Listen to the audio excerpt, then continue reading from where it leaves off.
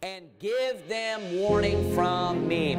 So I want you to notice a couple of things that God says unto Ezekiel there. Number one, he says, I am the promise that you promised me. You know, and this is the gospel. This is an unconditional promise.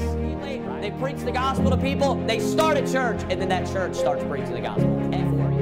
And let us consider one another to provoke unto love and to good works.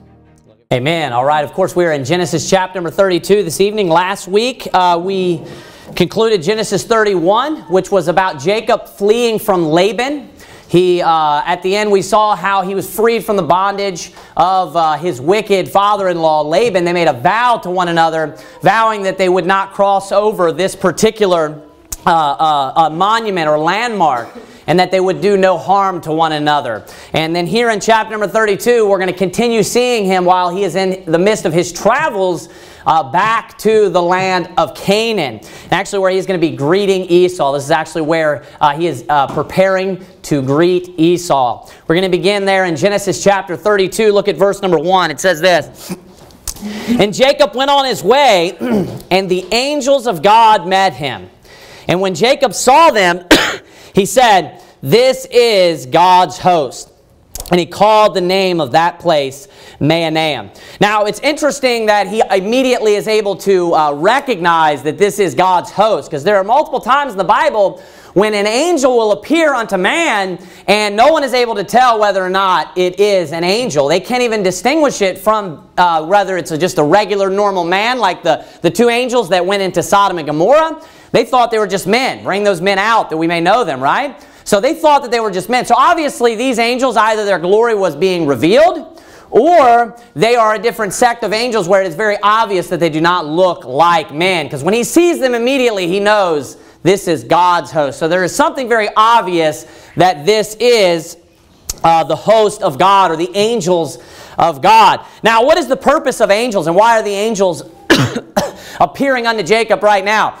Number one, I believe that the angels are coming because they are reassuring Jacob. Of course, he is being obedient and going back. God appeared on him and told him to go back, and now he is in the way. He had an obstacle, and what can happen when you have obstacles? You can become discouraged. So he had the obstacle with Laban, and I believe that God is sending the angels just to encourage him. What the purpose of angels actually told us in Hebrews chapter number 2, I believe, where it says that they are ministering spirits sent forth to minister to those that should be heirs of salvation. So the purpose of an angel is to be a ministering spirit. So that would make sense if they're coming right now. We know that they're coming to minister. That's their job, that they would be giving him reassurance while he is being obedient to God. Like, hey, you are doing the right thing. Keep doing this. I'm sure that that was a great encouragement unto him. I'm sure they were able to minister unto him. Not only that, to show that God's hand of protection is upon him because he's getting ready to go back to Esau. And as I'm sure you saw there when we were reading, he's afraid. He's afraid that he's going back to Esau. So this can also be an encouragement, not only because of his setback that he already experienced, but also because he is fearful already at this point, because he's going to see Esau very shortly. It says in verse number 3, and Jacob sent messengers before him to Esau his brother unto the land of Seir, the country of Edom. So you could even interpret that as being a result of maybe the encouragement that he was given from the angels, the ministering spirits. You see the land of Seir there. Oftentimes when it talks about Seir, it's talking about the land of Edom or the land of Esau, and most of the time it talks about Mount Seir, the majority of the times that it comes up in the Bible. So that's what that's referring to. Look at verse number 4. And he commanded them, saying, thus shall ye speak unto my lord Esau. Thy servant Jacob saith thus, I have sojourned with Laban, and stayed there until now. And I have oxen and asses, flocks and men servants, and women servants, and I have sent to tell my Lord that I may find grace in thy sight. What we can see in these couple of verses is great humility that Jacob has towards Esau right now, and I'm sure it is because he is fearful. We're going to be reading in just a moment, and he is extremely fearful of Esau. We saw when we were given the description of Esau and Jacob, Esau was said to be a wild man, right? He was talking about how he's out in the wilderness, right? And Jacob was what? It says that he was a plain man. Now, I don't think that Jacob was like a wimp, especially compared to like millennials today. He's sleeping outside and using the rocks. Here in just a moment, we're going to see him wrestling a man from night time until the day breaks, right? So he is not a wimp. But his brother is a hunter by trade. His brother, by comparison, is a much rougher person than he is. So that would make sense. And also because of the rage that I'm sure he's expecting maybe for his brother to have. So we can see that is probably a motive to why he is so humble towards Esau right now, is because of his fear that he has. And it's genuine also because he says in verse 4, and he commanded them, saying, thus shall ye speak unto my lord Esau. So he's saying this unto them. This isn't even necessarily a part of the message. Then he goes on, and in the message, it says there at the end of verse 5, and I have sent to tell my Lord, and then he says, that I may find grace in thy sight. Verse 6, and the messengers returned to Jacob, saying, we came to thy brother Esau, and also he cometh to meet thee, and 400 men with him. It is burning up in here. Amen. Yeah, all the black Hebrew Israelites are like, that's nothing yet, Esau, right? I'm going to let Brother Elliot make the next video to the black Hebrew Israelites. That's why I'm wearing red tonight, because of Edom, right? And we're reading about Esau. It's perfect. Look there at verse number 6. Stay back on track here. Verse number 6, it says, and the messengers returned to Jacob, saying, we came to thy brother Esau, and also he cometh to meet thee, and 400 men with him. So I always saw this very strange. This verse particularly is it's just very strange to me, because the messengers don't give any further answer, implying to me, the implication to me is that Esau did not specify when he said that he was coming, right? When he told the messengers, hey, I'm coming, he didn't specify to them, or the messengers did not, they did not try to clarify like, hey, is he coming with good or is he coming with bad, right? Is it good news or bad news? What cause is he coming for? So it's kind of a strange situation, or maybe, and I thought about this, we know that when he comes, spoiler alert, that he's happy to see his brother, right? So maybe it's just that he is excited to see him. Maybe that's why he just very spontaneously just went and got everything ready, and he didn't tell, any sort of message to be brought back. I mean, if a messenger came unto you and you hadn't seen your brother in many years, 20 years exactly, right? You hadn't seen your brother in 20 years, would you just leave the messenger and just go get the 400 men and not even tell the messenger to bring a message back like to your brother, like, hey, tell him I miss him and I'm coming to see him?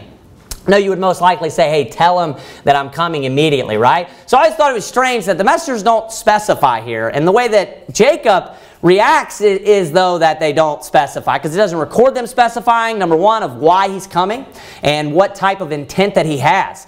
So look at verse number 7. It says this, then Jacob was greatly afraid and distressed. So you see how he's interpreting what's happening. He's bringing 400 men with him. Now, what does it sound like to you if we hadn't been privy to the rest of the story that's about to happen right now?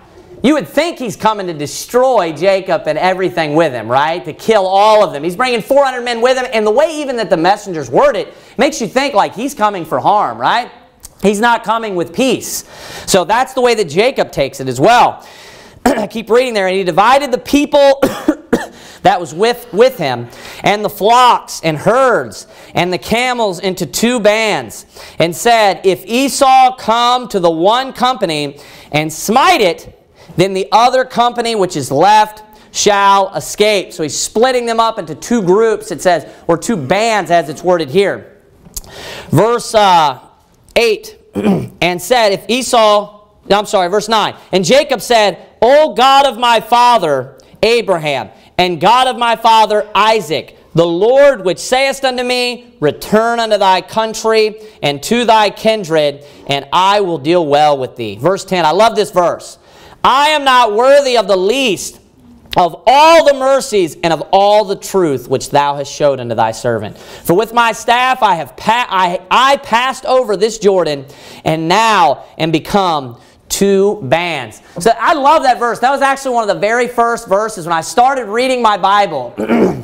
Nobody had really pushed me to memorization. I'd done memorization a lot as a kid, just Exodus 20, things like that, because I grew up in a Christian school and we had to memorize like the Beatitudes. I remember that, and just random things, but I never did it like on my own personal, out of my own personal, volition, where I desired to do it, at my own will, right?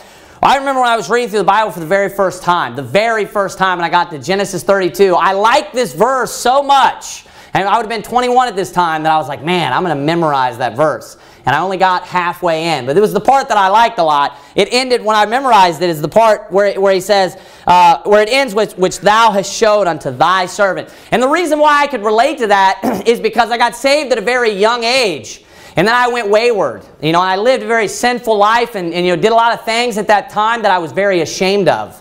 And when I came back to God, this verse, you know, resonated with me because it was so true to me, because I am not worthy of, you know, thy servant, he says, is not worthy of all the mercy and of all the truth which thou hast showed unto thy servant. So it's a powerful verse, and even if you can't relate to my specific testimony, it's still just as true to you today. And if you want to be able to do something great with God, this is the commonality between every person that is a great man of God in the Bible. If you want to do something mightily for God, you need to have this type of humility that we see with Jacob here. Look at David and read the Psalms. You know what? One thing that just is emphasized in all of the Psalms is just you can see his humility to God when he's praying to God. He is so humble before God. If you want to do something great for God, all of the men that do something great for God in the Bible have one thing in common. All the time. It's they are extremely humble. And God wants to receive the glory, right? So he wants to use someone that can just be a vessel for him. And then he can just basically reflect everything off of them, and then he ultimately receives the glory. We're just an instrument. It's not about us. It has nothing to do with us. It has nothing to do with your name, you know, my name, nothing. None of that has any. What we need to do is seek to glorify the Lord Jesus Christ. Everything that we do should be to seek to glorify Jesus in every area of our life. And we shouldn't be consumed or we shouldn't at all be concerned, really is a better way to put it. We shouldn't be concerned at all with whether or not people like us, or whether or not people like the things you say, or anything like that. Whether people look at you and glorify you, you shouldn't be concerned with that at all. We should have the attitude of Jacob, a strong attitude of humility, and always understand that wherever you are, if you look at where Jacob is now, he has so much possessions. He has obviously the wives and the maidservants, but he has so much even outside of that. He has all of the great possessions of the sheep and the goats and the oxen, right? All of that. The herds. He has so many things. And we saw we were able to peer into it just slightly with just the gift that he gives. And it's massive. So God has blessed him mightily. And he says there at the end, for with my staff I passed over this Jordan, and now I am become two bands. So not only should we be humble in our lives right now, right? But we need to, even if God blesses us mightily, maybe in a physical way, maybe with worldly possessions, right? Maybe God will bless people in that way. God will bless you with carnal things sometimes. Even if you get great gain in carnal possessions and God gives you those things and blesses you with those things, you still should have that same exact attitude. Even after Jacob had all these great things, you should look at everything that you have and say, I am not worthy of all the mercy and of all the truth which thou hast showed unto thy servant. No matter how much you have, you're not worth of it. You're not worthy of it. Doesn't matter what you have, we are not worthy of it. We don't deserve anything. You know what you deserve? You deserve to go to hell. That's the honest truth. You deserve a punishment. You don't deserve good, right? So we need to be thankful for what God has given us in all areas of our life, even when our possessions grow and accumulate and increase, right? Look there at verse number 11. Deliver me, I pray thee, from the hand of my brother, from the hand of Esau, for I fear him, lest he will come and smite me and the mother with the children. It's so ironic that we're reading about this right now. Verse 12. And thou sayest, I will surely do thee good, and make thy seed as the sand of the sea, which cannot be numbered for multitude. And he lodged there that same night, and took of that which came to his hand a present for Esau his brother.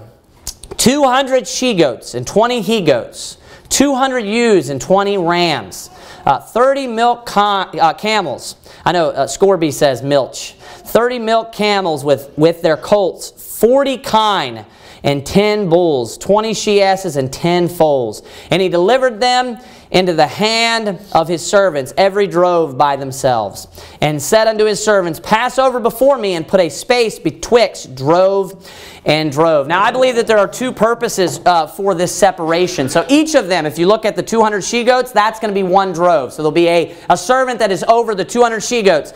Then there are the 20 he-goats. That is also a distinct or a separate drove or group, if you will, right? And there'll be a servant over them. So he has a separation between each one of these droves when they're going out, right? I believe, number one of the reasons is because he's using this as a buffer. He is afraid, the same reason why he split up the bands, right? That he's using each one of these as a buffer. He puts them all together. It'd be easier for him to destroy all of them all at the same time. He puts a separation between them. The same strategies are used in the army, right? So they put this buffer in between them. They come and they eliminate this one. Then they have a time to travel till they get to the second layer, if you will, right? So I believe that is it's the same reason why, like I said, he separated them into the two bands. But not only that, it actually tells you the other reason why he does this. Look at verse 16. Verse 17, and he commanded the foremost, fore means like front, like a foreman, foremost, saying, When Esau my brother meeteth thee, and asketh thee, saying, Whose art thou, and whither goest thou, and whose are these before thee? Then thou shalt say, They be thy servant Jacob's. It is a present sent unto my lord Esau, and behold, also he is behind us. So he commanded the guy that's in the very front, that's what he wanted him to tell him when he asked him, hey, what are these? Who are they for? He asked all these questions, say, hey, this is a present that's coming from Jacob, and he's coming behind me, right? Then look at verse 18. Then thou shalt say, verse 19. And so commanded he the second and the third and all that followed the droves. So all of the droves, each group with each of these livestock, that's what he wants them to, wants each of the servants to say to Esau when he comes. And then, so that statement alone, sorry pal, people make that statement when they see an angel and they know it's an angel and it's not God. And it's clearly the angel of the Lord, and it's not the Lord according to the Holy Spirit. So I think this is clear. I don't think there's anywhere out of it. If you believe the Bible, if you don't, if you believe something else, you're not comparing Scripture with Scripture. Let me just say that. Because me comparing Scripture with Scripture, we see two passages that are almost identical. The same statement is made by a messenger. We see this person being called a man, and yes, there are other instances where the Lord is called a man. 3 men, but most of the time in the book of Genesis when a man appears and it's someone from heaven, what is it? It's an angel. Most of the time. Right here we see the same statement made by the angel of the Lord in Judges 13. Exact same statement, a very distinct, specific statement. And then we see that angel saying, I'm not the Lord. You know what that means? That's 2 incidents in the Old Testament. 2 incidences in the Old Testament and I'm not saying that there aren't other occurrences where the Lord manifests himself. I'm not saying that at all. But you know what people do oftentimes is when they believe something, especially if the Bible doesn't teach what they believe, they'll search so hard to try to find things like that. Let me just tell you this. I'll submit to you that I feel very confident that Genesis 32 is the same person as Judges 13. And that, let me tell you this too. This is a fact. That is the safest interpretation. That is the safest interpretation when comparing Scripture with Scripture. It's by far the safest. Now, let me say this also. Let me put a disclaimer in there. Could this possibly be? I mean, is there a chance? Well, it doesn't give you specific. It could, but I don't believe that it is. It doesn't tell you either way, but it's too similar with Judges 13. I believe the Bible's trying to tell you by comparing Scripture with Scripture who this is here. I think it's clear that the Bible's trying to tell you who appeared here by the same statement of what both of them saw, and by the angel making the exact same statement when his name is asked for. You say, well, that has to be because he says, wherefore is it that thou dost ask after my name? You know, because it's the name of Jesus. Now, I can prove to you in Judges 13 that angel says the same thing, and it clearly is not the Lord. Without a doubt, is not. He says that he's not God. Don't offer an offering to me, because he knew that he thought that he was the Lord. He said, don't offer an offering to me, offer it to God. I'm not going to eat bread with you. You want to offer an offering? I'll stay, but you got to offer it to God. For Manoah knew not that he was the angel of the Lord, saying, he thought that he was the Lord, didn't know or understand that he was the angel of the Lord. Comparing Scripture with Scripture, by far the safest interpretation, and I don't believe that it is even, I believe that it is strong that it is not, this particular incident here in Genesis 32 is not an Old Testament appearance of Christ. Now, are there other Old Testament appearances of Christ? Yeah, of course. You would have to say that Genesis 18 is an Old Testament appearance of Christ. The Lord came and stood there. Who else could it be? He is the image of the invisible God. If anyone sees God, Jesus is the image of the invisible God. Amen. You know what body he had? He had the body that he assumed thousands of years later. He wasn't made legitimately flesh yet. He didn't go through the process of being born and actually taking on flesh in his nature. You know what he did? He temporarily, is anything too hard for the Lord? He temporarily just stepped out of eternity to interact with mankind and to show the image of the Lord there to Abraham. Wouldn't it make sense? What is Abraham? He's called the friend of God. Wouldn't it make sense if the glory of God is found in Jesus? Wouldn't it make sense that he would reveal such a thing to someone who's his friend? To Abraham? When the seed that's being promised to him, all of that, the whole promise of him being, the father of many nations actually comes through and is fulfilled in Christ. Wouldn't it make sense that if he's going to do that for anybody, that he would do it for Abraham? I think that makes perfect sense to me. But hey, back to Genesis chapter 32, I think this is very clear that this is not Jesus. I think that this is clearly the angel of the Lord. I think it's the same person as Judges 13 that appears to Manoah. That can be proven to not be the Lord. And I believe that you can compare Scripture to Scripture and build a very strong case, that this is the same person, thereby concluding that this is not also the Lord, but rather the angel of the Lord. And the statement doesn't prove that. Seeing God face to face is made even when Manoah clarifies that he is not the Lord. So that doesn't prove that either. Look at verse 31. And as he passed over Penuel, so that's the same thing as Peniel. It's just the Bible will do that, just like Nebuchadnezzar. Penuel, the sun rose upon him, and he halted upon his thigh. Halting is like it's like limping. You know how the Bible will talk about. It'll talk about how when Jesus will go and heal people, the halt and the lame. Like in John 8, I believe it is, when he goes to the pool. It talks about the halt and the lame would go there. It's just talking about people that like maybe have a bad leg or something and they're just like barely getting around. And then the lame or the maimed is like someone that's maimed, like has no legs, basically, is a person that's the maimed.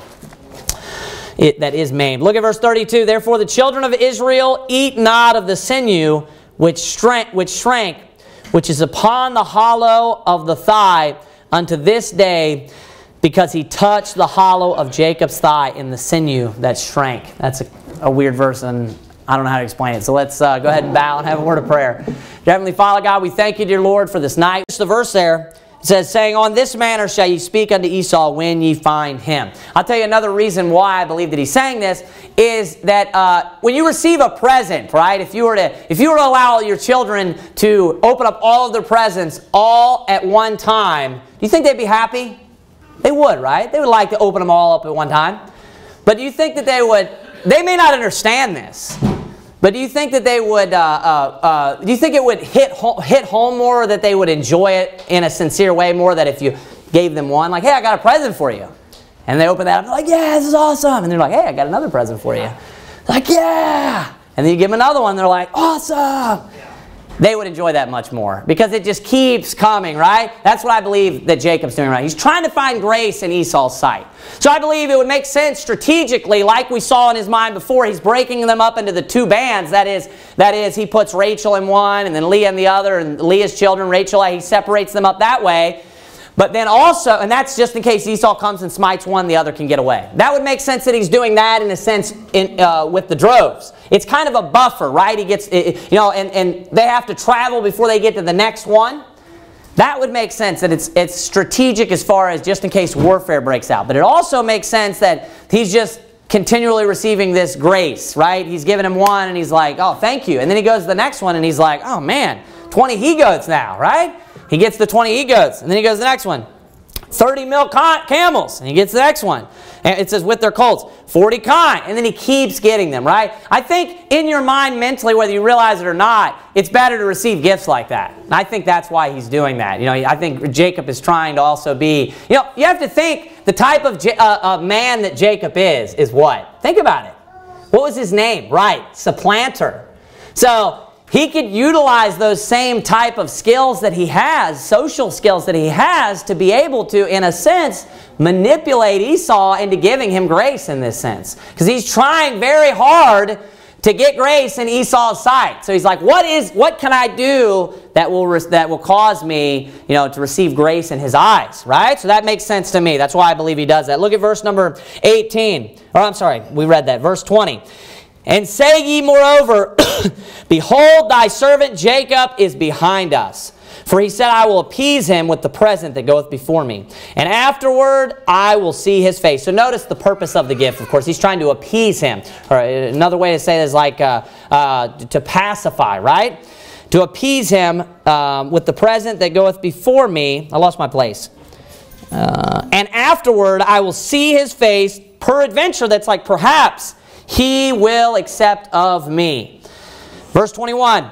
So went the present over before him, and himself lodged that night in the company. And he rose up that night, and took his 2 wives, and his 2 women servants, and his 11 sons, and passed over the ford Jabbok.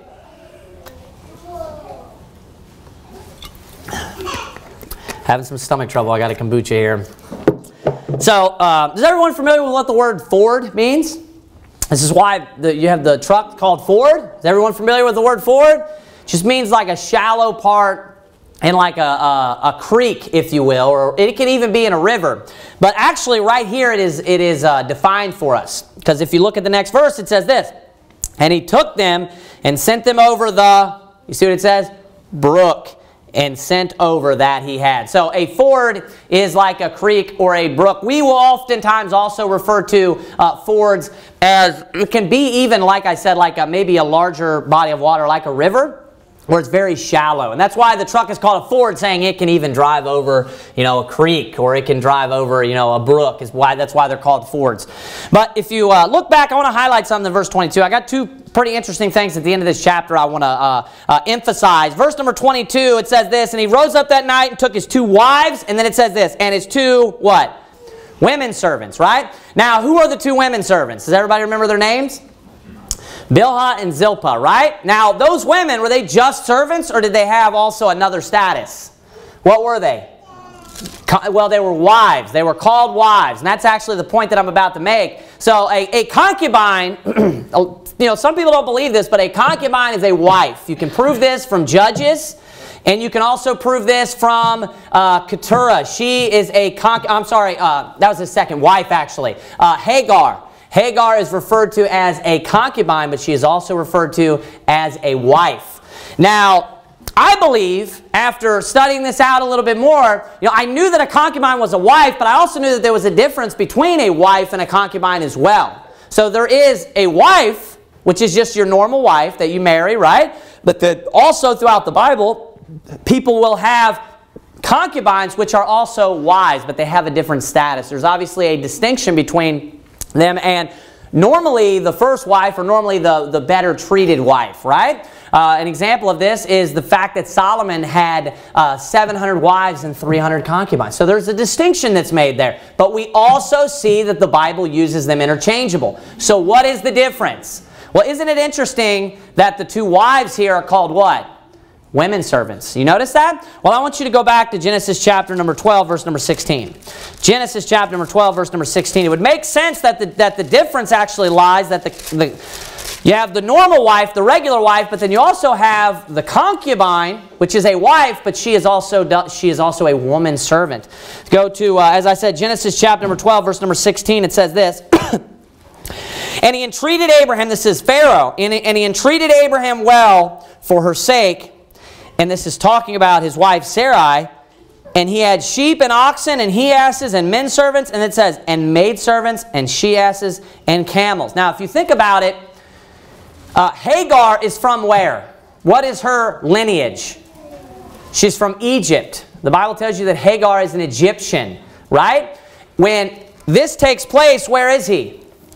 He is in Egypt. You know, some of the things that he is given is men servants, it says, and he's also given maid servants, or women servants, if you will. Now, I believe, as I said, it would make sense that that's when he acquired, Hagar as his maidservant or his woman servant, and then later on she became his concubine, which would be a wife that is still a servant. Not only that, if you go back there to Genesis chapter number 29, I believe it is. I could be wrong about that. No, it is chapter number 20. It is chapter number 29. If you look at chapter number 29, verse number 29, it says, "And Laban gave to Rachel his daughter Bilhah, his handmaid, to be her maid." So notice, what was Bilhah before this? She was a handmaid. What was Hagar before she became a wife? She was basically a handmaid, or a maid servant is what he would have acquired from, if that's where she came from, which would make perfect sense. Now, furthermore, if you look over at Genesis 20, go to Genesis chapter number 20. This is also interesting because you see the exact same language. There at the end of chapter 20 is where the similar situation takes place with Abimelech and Abraham. It says at the very end, the very last verse actually, it says, "For the Lord had fast closed up all the wombs of the house of Abimelech." Oh, I'm sorry, verse 17. "So Abraham prayed unto God, and God healed Abimelech and his wife," and then it says, "and his maid servants, and they bare children." So notice who he's having children with. Wife, and then who else? Maid servants. And what is Hagar called? A maid servant. What are the women called? Zilpah and Bilhah. Maid servants. Notice that they do not have the same status, and they are actually not referred to as wives even in Genesis 32. Think about that. It says his 2 wives and his 2 women servants. So it doesn't say his 4 wives, but are they his wives? They are his wives. But it says 2 wives and 2 women servants. Wouldn't it make sense that that is 2 wives and 2 concubines? Wouldn't it make sense that Hagar is referred to as a woman servant? Abimelech is having children with who? With his wife and his maid servants. They're most likely concubines, which would make sense that concubine, I believe, after studying this out a little bit more, is a woman servant that is a wife. I think that makes the most sense. Look there at verse number 23 now, back in chapter 32. Verse number 23 once more. We read it before, we'll read it again. "And he took them and sent them over the brook, and sent over that he had." We still see Jacob here assuming the role as the leader, like we saw him doing in the past chapter. He didn't do that too much while he was there with Laban. Laban was more of the boss. Now we see him, being more assertive and taking the role and leading his family. Look at verse number 24. This is where I want to get into the last topic, really, of the night. We might end a little bit early tonight. Look at verse 24. "And Jacob was left alone." So he stayed there on the other side of the brook, right? So make sure you get the picture of what's going on. "And there wrestled a man with him until the breaking of the day. And when he saw that he prevailed not against him, he touched the hollow of his thigh. And the hollow of Jacob's thigh was out of joint as he wrestled with him." So this is a serious wrestling match, right? There's a man wrestling with him. And to the point of where his thigh comes out of joint. I believe that it's talking about his hip. That makes the most sense. And it says in verse 26, "And he said, Let me go, for the day breaketh." Now, that's the angel saying that. The angel is saying that to Jacob, like, "Hey, let me go," because the sun is getting ready to come up. It says, "For the day breaketh." And he said, "I will not let thee go, except thou bless me." So Jacob is obviously not, a complete sissy. He's wrestling. I mean, that takes a lot of endurance and a lot of strength to wrestle, let alone with an angelic being. I don't know what their strength is in comparison to men, but I mean, he's wrestling with a celestial being all night until the day breaks, and to the point where and he's got his thigh, his hip is completely out of joint, and he continues wrestling to the point where the angel's like, "Get off of me!" It's like, "Let me go!" Right? And he says, "I will not let thee go, except thou bless me." And then verse 27, it's cool because it's like almost like the angel concedes, right? He said, and he said unto him, "What is thy name?" Or I'm sorry, yeah, that's right. Verse 27, "And he said unto him, What is thy name?" And he said, "Jacob." So he asked them, it's a rhetorical question. Of course, this man or this angel knows his name. And he asked that for this reason, verse 28. "And he said, Thy name shall be called no more Jacob, but Israel, For as a prince hast thou power with God and with men, and hast prevailed. Now that's talking about, I believe, that wrestling match there with an application, but also I believe there is a spiritual application to this with the way in which Jacob has been, like I said, assuming the role of leader. He's following God. He's being obedient to God's commands, going back to the land of Canaan. And of course, he is the promised seed and received that promise or that blessing. So it says that he prevailed. There you get actually the meaning or the definition of the word Israel, which means prince. That's what the word Israel means. So he changes his name from Jacob to Israel, and his name now means prince because he is going to be the prince of the nations, the king of the nations, right? Not only that, what we see here as a blessing, his name being changed, this happens very often throughout the Bible. You see people's names being changed. Abram to Abraham, right? You see Saul to Paul. So this is very common. It's actually a blessing. It can be a blessing from God when it comes directly from God. Look at verse number 29. It says, And Jacob asked him and said, Tell me, I pray thee, thy name. And he said, Wherefore is it that thou dost ask after my name? And he blessed him. Verse 30. And Jacob called the name of the place Peniel, for I have seen God face to face, and my life is preserved. Now, I'm going to spend a few minutes on this, and I'll go ahead and tell you that I confidently believed that this was an Old Testament appearance of Christ. But I'll say this, that I am confident, very confident now, that it is not. And I'm going to show you a verse that I believe is extremely powerful, that not only defeats this particular incident of it being an Old Testament appearance of Christ, but also another one that is in tandem with this. If you look there at verse number 29, that statement, Wherefore is it that thou dost ask after my name? That is found where else? Does anyone know? It's in the book of Judges, right? I believe it's Judges 13. Judges 13. Judges chapter number 13 with Manoah. So almost this exact same statement, a very similar situation. And I believe that it is extremely clear, and almost everyone believes that it is the same person, that they would say that it's the same person. Now, before I get into what I'm about to explain, let me clarify a few things.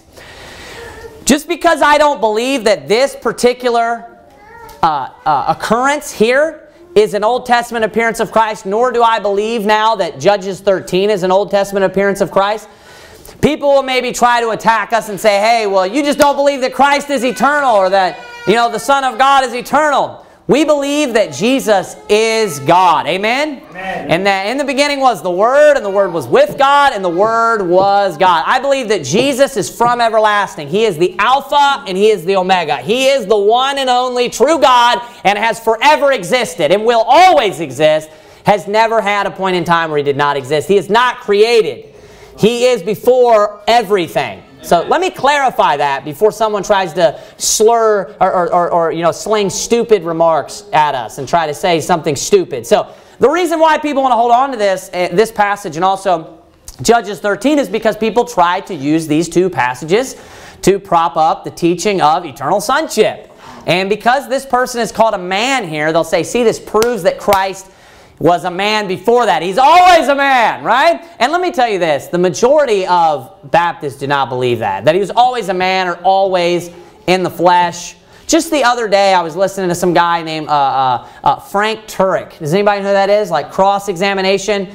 I saved the clip and everything just in case I needed it for future reference. And he plainly says that Jesus was not always in the flesh. He was not always a man. Like he actually says, I'm almost positive that he said, I know that he says he was not always in the flesh, and I'm almost positive he also says he was not always a man. But I think those two things are, you can see man and flesh being used interchangeable, especially in the book of Psalms. We're talking about being saved by, man can't save me, nor can flesh. It's using them interchangeable, right?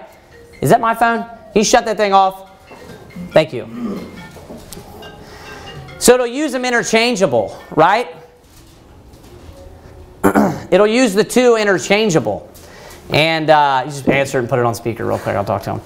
Yeah, they'll use the two man and flesh interchangeable. And they'll try to use this because they believe that it supports their doctrine to try to say that Christ, is eternally in the flesh. He's eternally a man. That is, I didn't have this in my sermon, but let's go to just a couple of passages real quick because tonight's sermon is going to be over probably short anyways.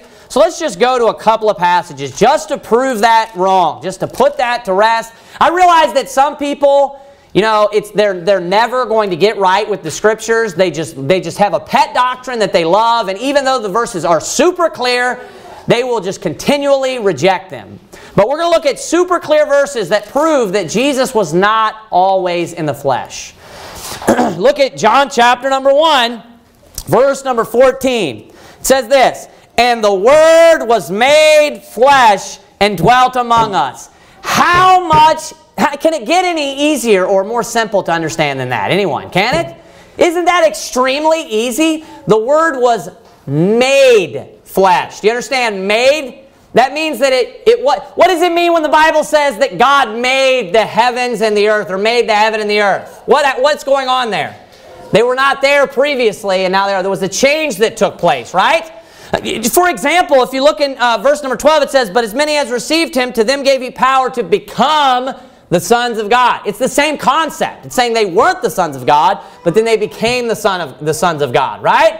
Well, it's the same thing with Jesus. It's actually a perfect example. He was not the Son of God, and then He became the Son of God. He existed previous to that, but not as the Son of God. Just like I exist previous to that, but then I become the Son of God, right? Well, guess what? The same thing is with Jesus. He was God, and He has always existed, but then He became the Son of God. Just because there's a point in which He becomes the Son of God, that doesn't mean that that's the beginning of His origin. It's the beginning of His origin on this earth, in a body as a man. But He is the God of the Old Testament. He's always existed. Go to Hebrews chapter number 2 as well. I noticed this the other day in my Bible study. Look at Hebrews chapter number 2. Look at how clear this is, that Jesus was not always a man, and He was not always in the flesh. I mean, John chapter number 1, verse number 12, it should be extremely simple. It should be enough. I mean, just reading the New Testament, we have the generation of Jesus Christ. That is the man. That's what that is, right? That is the man. Look at Hebrews chapter number 2. I want you to look at Look at verse 12. "Saying, I will declare thy name unto my brethren. In the midst of the church will I sing praise unto thee. And again I will put my trust in Him. And again, behold, I and the children which God hath given me. For as much then as the children are partakers of flesh and blood, He also Himself likewise took part of the same." What is that saying? He took part of it, saying, before that, He didn't have part in flesh and blood. And then He took part of the same. Keep reading. Watch this. "That through death He might destroy him that had the power of death, that is the devil." Saying He had to do that so that He could die, right? Before that, He couldn't die because He didn't have flesh and blood. That's the point. Look at the next verse. Look at verse, what did we just read? 14, look at verse 15. "And deliver them who through fear of death were all their lifetime subject to bondage." Look at verse 16. "For verily He took not on Him the nature of angels, but He took on Him the seed of Abraham." What does that mean? He didn't take on the nature of angels, saying, prior to this, He didn't have this nature on and decide to take on the nature of angels. No. He didn't have this nature on and decided to take on the nature of man. That's what it's saying. He took on this nature. He didn't have it on Him before. You can't take something on, and that's a ridiculous concept. You have to just basically abandon all logic. You have to completely abandon all logic for this. If you are made something, if you are made flesh, that means you were not flesh before that. It's the same thing as became or become, right? If you are partaking of something, right? You know, in this sense, what's being worded? He hadn't partook of it before. He took on Him the nature of angels. Look at verse 17. One more time. The word made. Watch this. "Wherefore in all things it behoved Him," look at this, "to be made like unto His brethren, that He might be a merciful and faithful high priest in things pertaining to God, to make reconciliation for the sins of the people." You can't have it any clearer than that. He was made. It's explaining that He did all of these things and became a man for our redemption, so that He could bring us redemption, saying this was necessary for Him to do. He was not flesh and blood in the Old Testament. The Word was made flesh. There was a time in which God became a man. That's why in the Old Testament the Bible says God is not a man, because He wasn't a man. Right? There's one God, and that God was not a man, and He became a man. That one God was not flesh and blood, and He became flesh, or was made flesh. He partook of flesh, right? He took part like it says right there, we use the word made again. It says, behoved him to be made like unto his brethren. What does that mean? He wasn't a man. He wasn't like his brethren, but he became like his brethren, right? He became like us in what sense?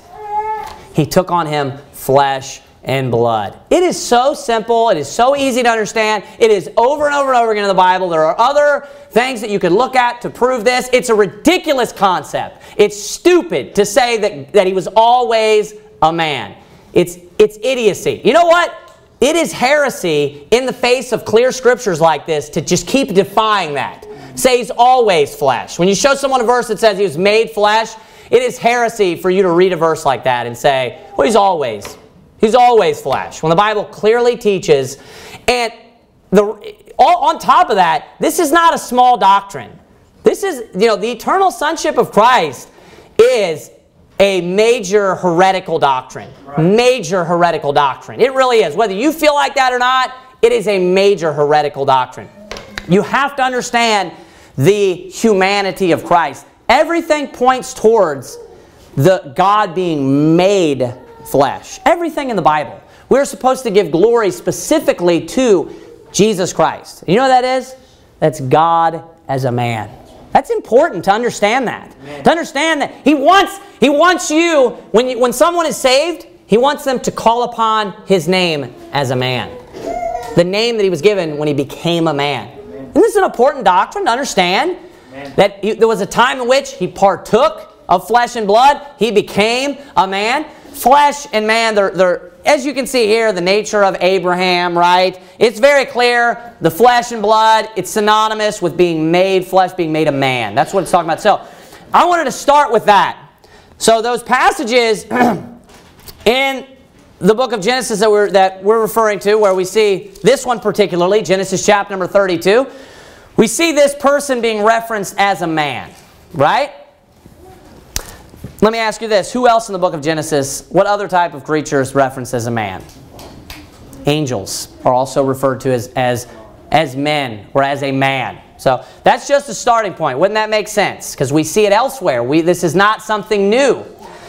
I'm not saying that it's not possible that he could have shown up and like as a Christophany, and he could have assumed his future body at that time. He's outside of time. He inhabits eternity. Could he step in temporarily in the same form that he had as a fully grown man, maybe even his glorified body? Of course that's possible. He could step in with the body that he had right before he died on the cross, or even his glorified form afterwards, even how he looked in Revelation 1.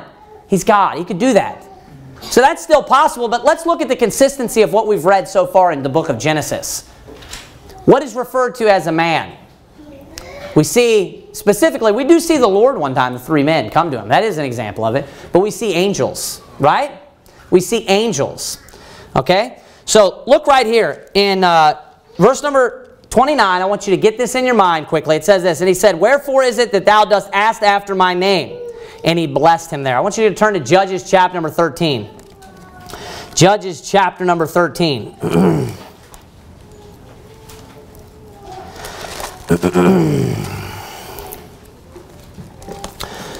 Look at verse 18 first.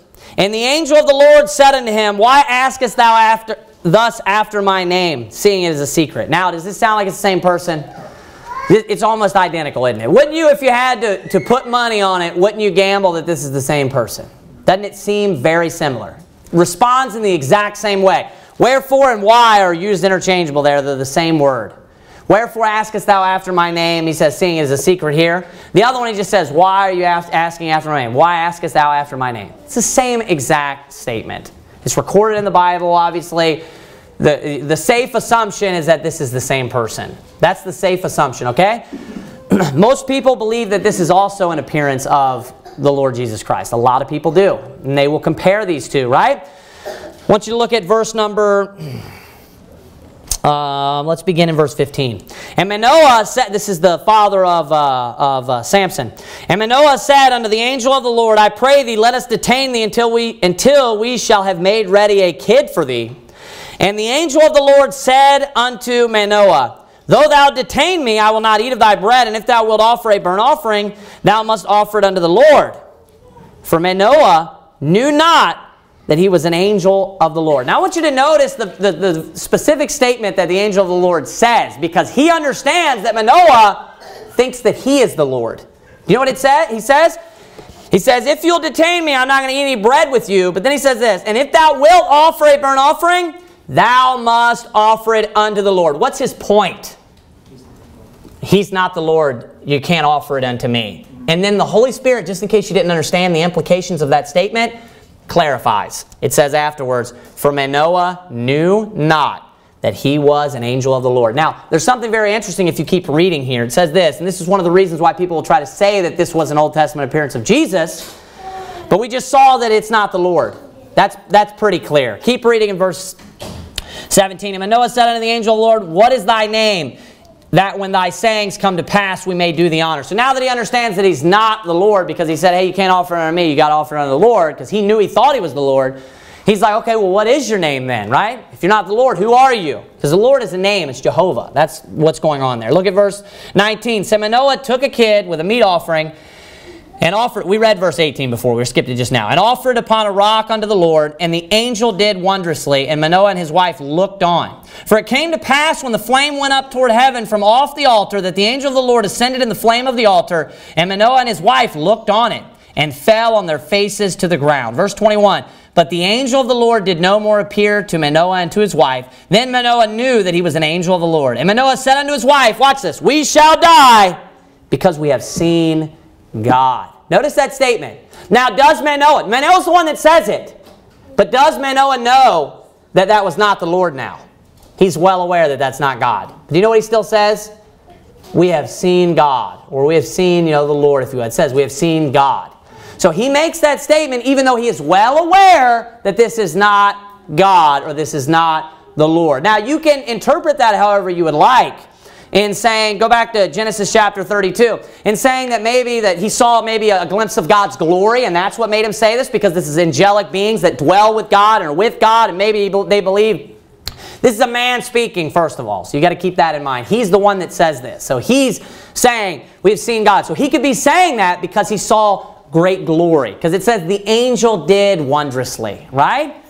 So he saw something that was magnificent, that was great. He saw, great heavenly glory. So maybe that's why he made this statement, that we have seen God. Now, but let me ask you this question once more. Did Manoah understand that that was not the Lord? He did. That's clear. Was the angel the Lord? And he's called the angel of the Lord. Was that angel the Lord? It was not. The angel clearly says, hey, if you want to offer an offering, you got to offer it unto the Lord. And it tells you why he said it. For the man didn't know that he was an angel of the Lord, saying he's not the Lord, he's an angel or a messenger of the Lord. So Manoah at that time, obviously in his mind, thought that he was the Lord. But he was not. That's why he clarified. That's clear. Now, the consistency between Genesis 32 in the response of the person and Judges 13 is extremely strong.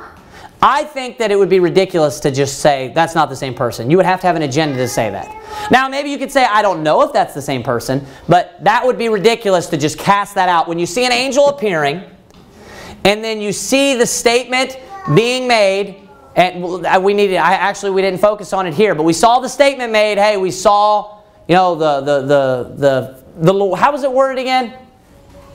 The face of the Lord? Seen the Lord or something along that, seen the Lord. Or did it say face there? I don't think it says face in Judges 13. I think it says we've seen the Lord. We have seen the Lord is what it says. Yeah, that's what I was doing in my mind. It was the same thing you were doing. I kept thinking about this. So he talks about he had seen God. It doesn't say Lord. It says we have seen God. That's how it's worded. We have seen God. So they make the statement we have seen God. But they're well aware that they hadn't seen God, because he just told them I'm not God. Right? They saw an angel and they saw him work wondrous works, heavenly works. Then we get here, I want you to look at verse 30. It says this, and Jacob called the name of the place Peniel, for I have seen God face to face, and my life is preserved. Now, does that sound familiar? Look at all of the parallels here. This is too strong to be a coincidence, right? The man makes the exact same statement. Now, if you accept that the person in Judges 13, which I believe that it is the same person here, we know from Judges 13 that that is not the Lord. That is a fact. He says that he is not the Lord. He's telling him, don't offer an offering unto me, offer it unto God. That's the point, saying he's not God, right? We see two similarities. Number one, both people that see this say, I have seen God. I have seen God face to face. So they feel the same way when they see this being. Well, who do we know that they saw in Judges 13? Use clear Scripture to interpret other Scriptures. We know that they saw an angel, an actual angel, the angel of the Lord. And that angel says he's not God. He's not the Lord. Not only that, he makes this identical statement, a very cryptic, specific statement that is only found in two places, and both times it's called an angel. Look at what it says right there. In verse 30, one more time. And Jacob called the name of the place Peniel, for I have seen God face to face, and my life is preserved. So notice he says, I've seen God face to face. You say, well, he must have seen Jesus. Did Manoah? Nope. What did Manoah say? I have seen God.